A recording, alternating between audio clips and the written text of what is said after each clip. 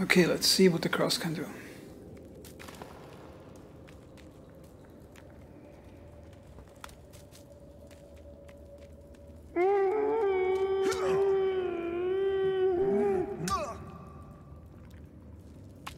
Okay, it definitely has an effect.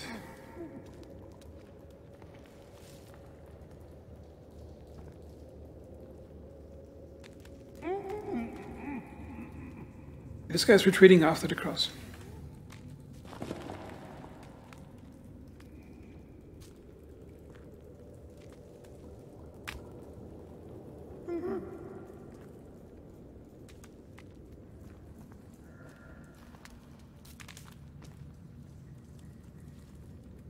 Yeah, that's definitely some type of reaction to it. And they appear to be more passive after that.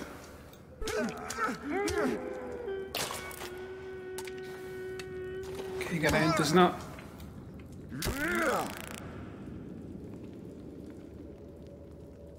It probably acts like the severed head. Has a very limited effect, I think.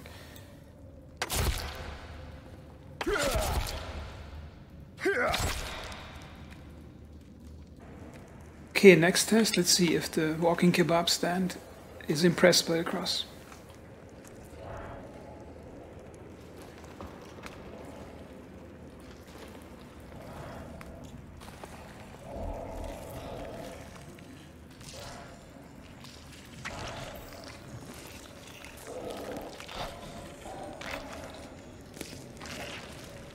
Yeah, that looks like a backing off animation. I've never seen him back off anywhere before that. Come on, back off.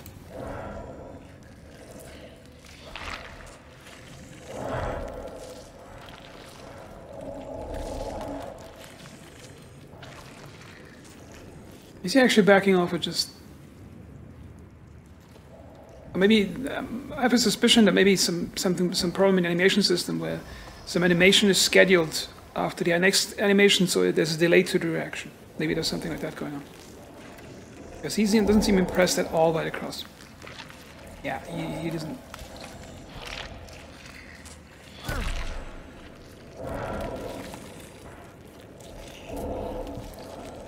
Yeah, this guy doesn't react to it at all. Now just for double testing, I'm going to see if I have a human skull I can use. Raw leg. Just have a regular skull. Why is he backing off like that? Ow. Does the skull impress you? Nothing? Okay, now the final test for the cross in the cave is against this... some weird four-legged enemy I haven't seen before.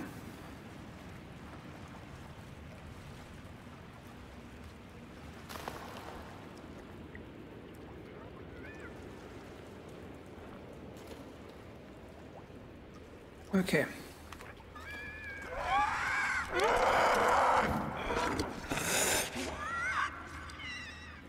Yeah, that looks like backing off animation.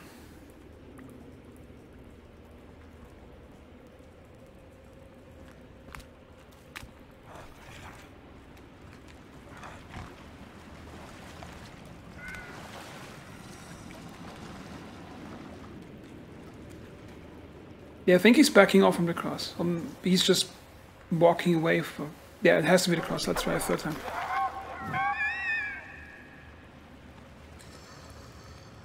See, a great way to defeat those guys is just make them argue over something so they can't decide which way to go. Yeah.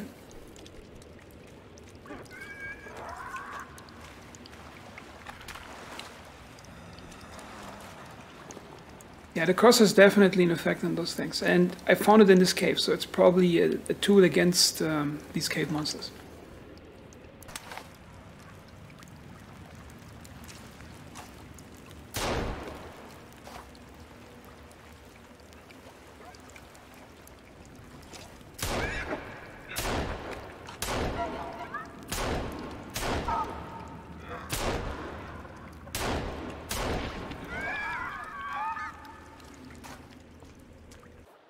And now let's test if the cross has any effect on the normal cannibals.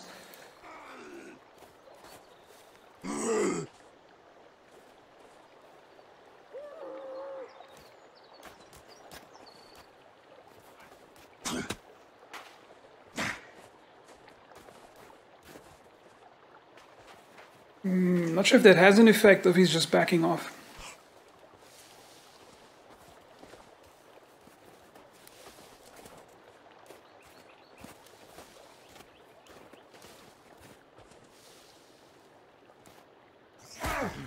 It appears to have no effect.